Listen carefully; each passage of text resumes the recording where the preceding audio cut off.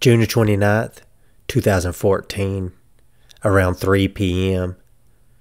Shots ring out in South Knoxville. Police respond to Sims Road and Cook Drive around 3:30 and find a taxi crashed into a fire hydrant. The man inside clings to life after being shot multiple times.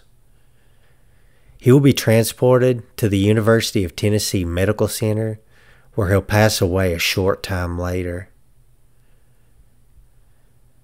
The shooting took place in broad daylight, and the investigation yielded many clues, yet the case remains unsolved.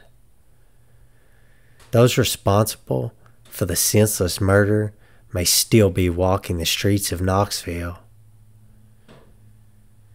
This video will detail the 2014 unsolved murder of Paul Shepard.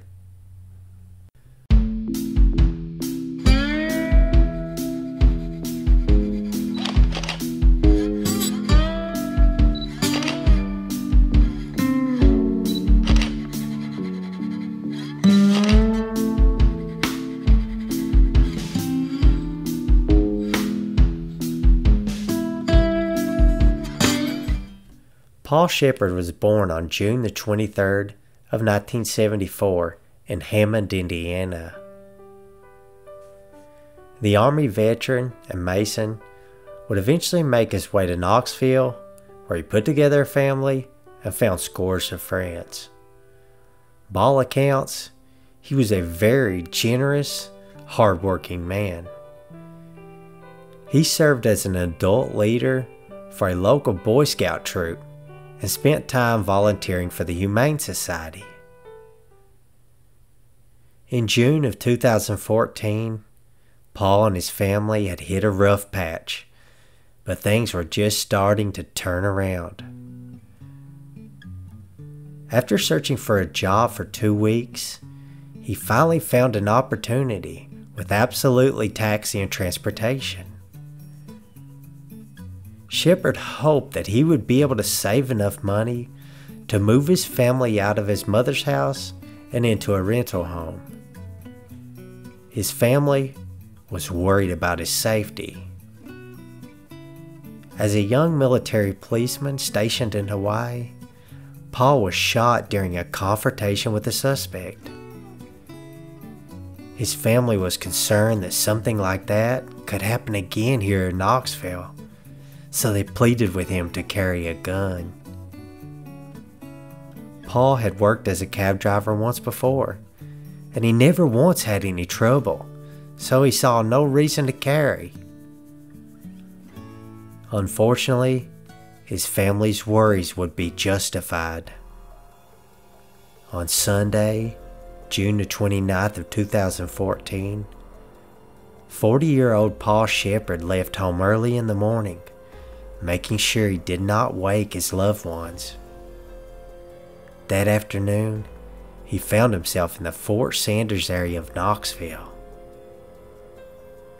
He would be flagged down by 2 people outside CSL Plasma at 1616 Grand Avenue.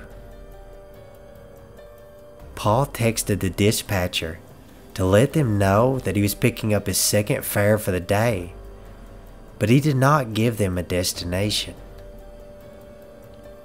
Paul would drive 10 minutes south toward the Montgomery Village apartment complex.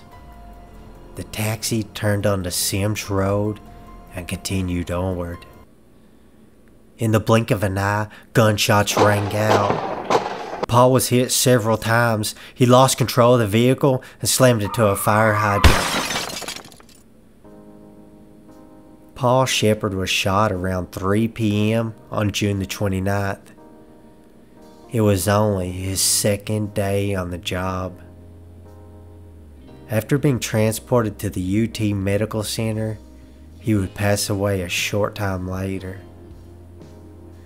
Police would respond to the scene around 3:30 p.m. Once there, investigators discovered broken glass and empty cartridges littering the road. eyewitnesses saw two men running from the scene. One suspect was described as being a black male, standing 5 feet 10 inches tall and weighing 170 pounds. The second suspect was described as 5 feet 8 inches tall, weighing 160 pounds. Both men had short black hair and both were clean shaven. An estimated age for the suspects was not provided. Police would make little progress and the case would go cold.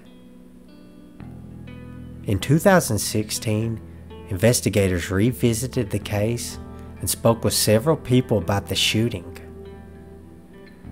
Now, authorities suspect that the motive was robbery, and they believe that there's a possibility the suspects lived in the area.